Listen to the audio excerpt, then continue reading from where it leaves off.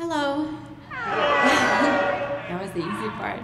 I'm Helen, and well, it's been mentioned, I'm originally actually from Soviet Union, and my Russian name is Aliona, and I've been writing poetry since I was 7, and since I speak Russian and Ukrainian, and I guess that makes English the third language. Most of my poems are in Russian, and then the recent ones are in English, and today I brought the English ones, and I hope that was the right decision.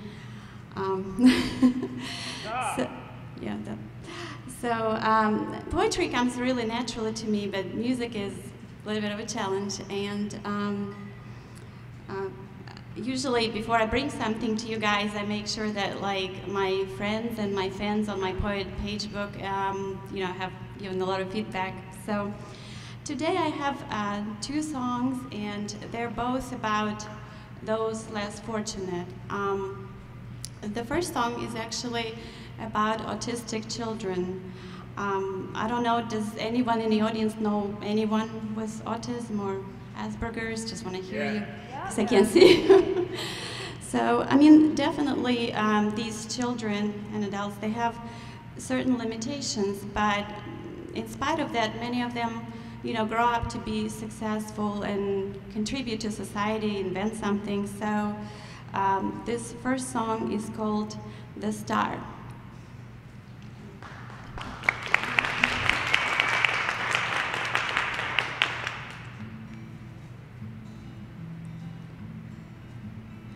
The star was bright, intoxicating. It smiled to me like it was waiting to stretch my hand and reach its light, but it was distant in the night.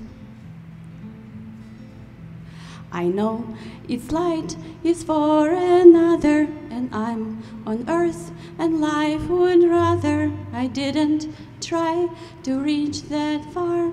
My life is different by far.